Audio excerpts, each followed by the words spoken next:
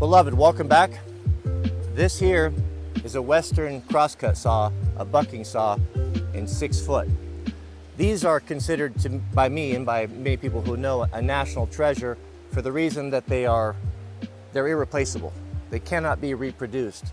When the power saw came in, it pretty much put these out of business, and the great big machinery that was able to crescent grind these was decommissioned, and it's long since gone.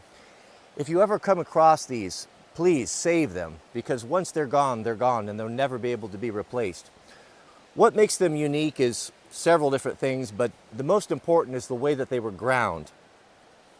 We have a tool here that had to work with the human body.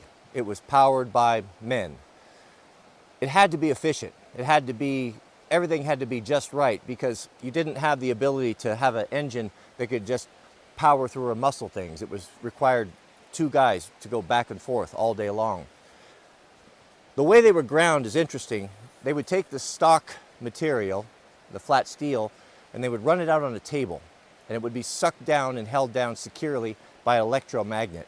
And there was a massive stone that ran on a crescent. And what that did is it changed the thickness across the whole thing. The thinnest part of the saw is on the back of the spine right here at the waist, and it starts to taper thicker and thicker towards the handles. Also, at the same time, thicker and thicker towards the rakers and the teeth.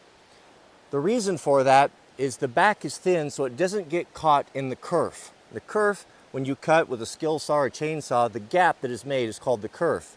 And the thinner this could be, the less wood you had to cut. Therefore, the less set you had to have in the teeth. Whenever you have a saw, you can't just have teeth sticking straight up. They need to alternate like this. It's called the set. And the reason being, if the teeth are not set properly, the saw will bind in the kerf, and you end up pulling against all that friction. When you have a crescent ground saw like this, it's very laser thin on the back. Therefore, the kerf can be very small, meaning the set can be very small. So what you have is like a metal laser beam that is cutting a very, very tiny bit of wood, therefore making it a lot easier for the user. You will see modern crosscut saws for sale today, but they're just punched out of bandsaw stock. They don't have the ability to do that crescent ground, and they really can't be compared. 2 styles of these that you'll run into is the bucking and the felling. If you see one with a flat spine like this one here, meaning the back of it is completely straight, that was designed for bucking, meaning cutting something into rounds that was on the ground. If you see one like this that has a concave in it, that was a felling saw, usually a little bit lighter weight and thinner, and that was used for actually the felling of timber. The handles are interesting. These are also very rare. If you ever come across one, please do save it. This one is a very special. This is an Atkins 24 original. You can see the stamp right there. And it's made up of a retained pin and a hand guard and the nut. And how they would work is that you would carry this to the stand, and then you would install it here in these 2 holes. There's 2. There's a low setting and a high setting, depending on how you wanted to trim the saw and what you were doing, how much pressure you wanted to exert on the teeth. But to install these is quite simple. You line up the pin, and you push this through, and then you orient the handle whichever way you want. Sometimes it would be appropriate to go sideways like this, but usually it was done like this. The guard would be moved down, and this was to protect the hand. Those teeth are very sharp, and you don't want to get your hand caught on them, so you can see this was a way to protect it. It's very rare to find these hand guards still intact, because they were cast, and they were a little bit fragile.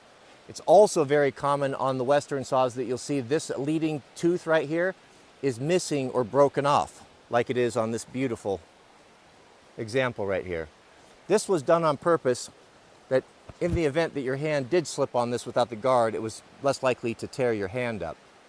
You would tighten up the nut, there would be a handle on both sides, and this would be usually operated by 2 people. A short saw like this, a 6-footer, could easily be used by 1 person for cutting firewood and such.